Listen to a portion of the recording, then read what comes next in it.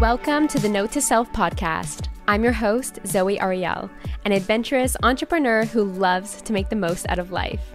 I'm a certified professional life coach, digital course creator, verified YouTuber, and published author. On this podcast, you can expect actionable tips, reflections, and inspiration to live your best, most fulfilling life. So, let's get started.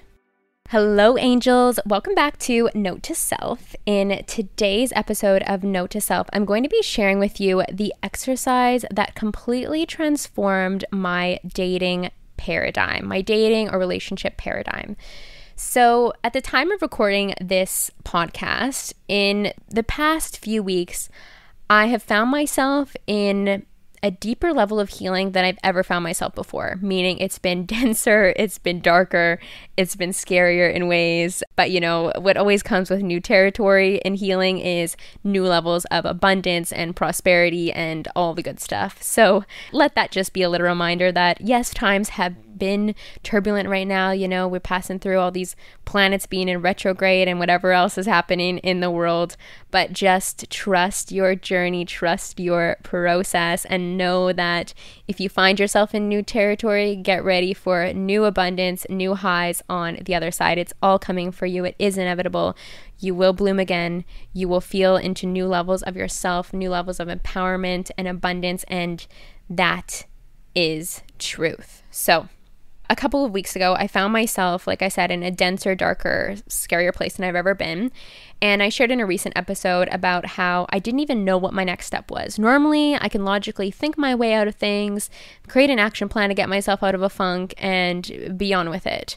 But I didn't know what my next steps were to hold space or create the shift that I was desiring. And what I did was I was going down to the beach every single day and just swimming in the ocean, asking and intending for cleansing from Mama Bali, Mother Earth, to please wash away the heaviness, the density, what I was feeling. So I always recommend that. Nature is always so incredibly healing, and so is the power of intention. Intention is your superpower. So I was intending for healing, and I was down at the beach one day, and I brought my Kindle along, and I was reading this book. I believe it's called Be It Until You Become It by Natasha Garciano. And in the book, or the part that I was reading at that time, she was talking about manifesting love and manifesting the divine partnership, or basically just the relationship of your dreams. And she expressed an exercise, which is creating a list about that specific person that you're desiring to create in your life. And so I'd done this before, and this idea of creating the list, like, it's definitely probably something that a lot of you have heard of, but for me specifically in my life, I've only done this once before, and it's when the exercise crossed my path via a story from two people that I met very synchronistically and very magically that prompted me to create that list for myself. And perhaps you're listening to this episode right now and you're like, hey, you know what? This exercise is starting to resonate. Maybe this is a sign that you need to shift and transform your paradigm when it comes to dating and relationships. So, like I said, I was in a dense place. This dense place that I was in before I went to the beach was very much one of, am I going to be alone forever? Like, does this person even exist? Like, why has God, Source, Universe withheld love from me for so long? Like, what's wrong with me? Like, I don't think there's anything wrong with me. I've really worked through that, understanding that I am divine and I am unique, and like, but why isn't it here yet? What's going on? Or why does it sort of feel like this cosmic joke that the more that I work on myself, the more that I found crickets in my life in the dating world? And so I was a little bit resentful, you know, I was a little bit feisty at source. I was upset. I was feeling all kinds of ways, and I was very much in disbelief that it would be possible for me to attract the person that I desire to attract in my life as my divine partner. So I decided that as I read this about creating the list, I thought back to that one time in my life where I was prompted to make the list. And let me tell you guys, I'm going to be linking a YouTube video down below. I think it's like my longest YouTube video ever. I think it's like 45 minutes or something. Maybe we'll just say 44. I had written a list about this individual, and I had even named them. And the name that I chose was a very unique name and not a common name, not a name that I'd heard of before in my life, a couple of times maybe, but like it was rare is what I'm saying. And I named this person, and just 2 months later, I met this person. I met this list. I kid you not, you guys, it was one of the most profound conscious creation experiences of my life to like actually write this list to a T, meet that person, and have them have that name. Like I literally just felt like that entire experience with that person was the divine like winking and nudging at me. And so I was like, you know what, it's been a while. It's been years actually since I created this list. And so I'm going to do it. So I pulled out the notes on my phone. And even though I was in complete disbelief that it could be possible that this person exists, I started to write into those 100 things about this person, about a relationship, about the things that we would do together, how that relationship would feel. And you might be sitting there thinking 100's a lot or 100's maybe not that much. I just let it flow. And let me tell you that when I just let it flow, it was like I was channeling from my future self. It was such a powerful experience for me because after I was reflecting on these 100 things about this person, I was like, there's so much familiarity with here. I could feel it in my entire body. And like I said, this experience of channeling the future self, it felt like I already know this person. That of course this person is walking around breathing, because where does that level of familiarity come from? It comes from tapping into my future and trusting and knowing that this person exists, that this person is out there. So I went from going down to the beach being like, this person doesn't exist, I'm giving up, I'm going to ask Mama Bali for cleansing, to writing this list, leaving the beach, walking up all the stairs being like, he's out there. I'm actually very excited to meet him. And it was a huge shift because it was a shift in my core energy. At the core, there had been a disbelief that this person exists, right? And then naturally, a lot of narratives were stemming from that. But in going to the possibility, opening up to the possibilities, choosing expansion versus contraction, feeling into my future, trusting that that of which I desire will be made manifest because it is, because those things that are on our desires, they're always safe guidance. They're leading us towards what's next. And choosing to honor that and create and cultivate this list allowed for me to shift everything at that core level. And I've shared this exercise with a couple of clients of mine recently, and they've done this exercise and they have received results in their external reality almost immediately. And let me tell you, I did too. So a few days later, I found myself being spontaneously asked out for dinner by a gentleman.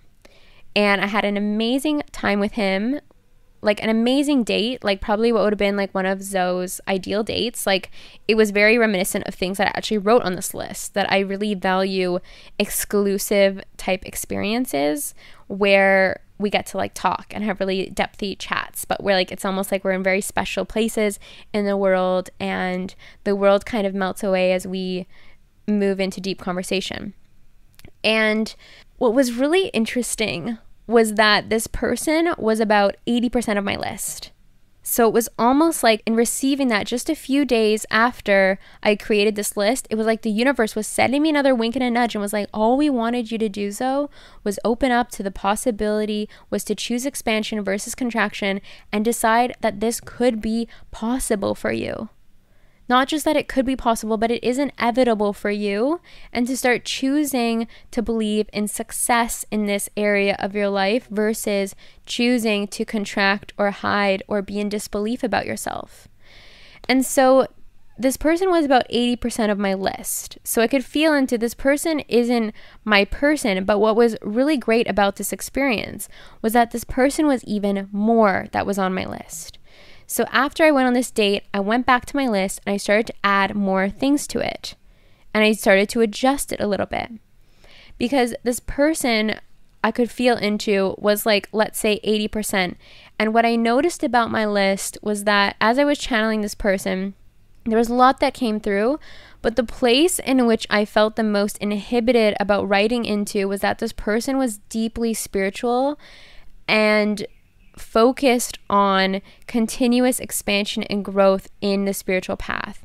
And what I experienced on this date with this individual is there was no small talk. We were right in the depths of spirituality and some of our most profound experiences of life on planet Earth. Like, we just went there, and it was so effortless and so easy, to the point where I've never actually had that experience with someone. I've had depthy levels of conversation, but at this point in my life, I found myself at a new level of depth and awareness about the spiritual journey and myself as a soul. And we were like right there. Like, he was a vibrational match to that. And I didn't think that that existed. And also, I didn't think that existed with the other attributes, mainly being an entrepreneur, right? Because I've seemed to have met entrepreneurs who aren't exactly the same level of depth of spirituality as me. And like, it's fine. Everyone's perfect. Everyone's on their own journey and all of that. But I've met the entrepreneur type, and then I've also met the deeply spiritual type, but I haven't quite met a gentleman in between, somebody who is a highly successful entrepreneur and focused on expansion and growth, who came here to create all sorts of wonderful things in the world. And then also someone who is deeply focused on and continuously on the journey of the soul's evolution. And so this person was those things, incredibly successful and aspirational and a visionary, and also deeply, deeply spiritual, to an extent that, like, I've never had conversations with a man that were that depthy, not to mention that depthy so fast. So this was a beautiful reflection for me, because I felt like the universe was like, Zoe, you've got more permission here to go back to your list and write into this spiritual divine counterpart that you desire, because you are worthy of it. I don't think that I felt that it was possible, or that I was fully worthy of receiving that, of the divine counterpart who wants to create visionary, magical businesses and travel the world, and also be deeply spiritual and focused on continuously evolving. And I didn't know it existed. So this was a very powerful experience for me. And yes, this person, like I said, was 80%, but not my person. The power that came from writing the list was also that I felt into the ability to trust myself, that I would know when I met this person. Because some of you might be able to relate who have been in abusive relationships in the past, or toxic type relationships in the past, is that I worried, will I be able to know if I can choose or meet the person that's more aligned with me and not fall into previous ways of being where someone shows interest in me and then maybe I question, am I interested in them? No, this is about me identifying what I desire, completely bringing clarity to that, and then trusting myself that no, it's not just going to be the next person who shows me interest. It's going to be the person that is the divine soul that I've been feeling into. Right? So what I found is that I could see that this is a divine being. This is a divine masculine, but this is not my divine masculine. And I can still respect this person, of course, like, bless this person, so grateful to have made this connection. But I can also recognize that no, it's not exactly my person, and I can trust myself that I will make the right choice and that I am not settling and will not settle. Because I know that this person exists. I know that he's here walking around on planet Earth. I will not settle.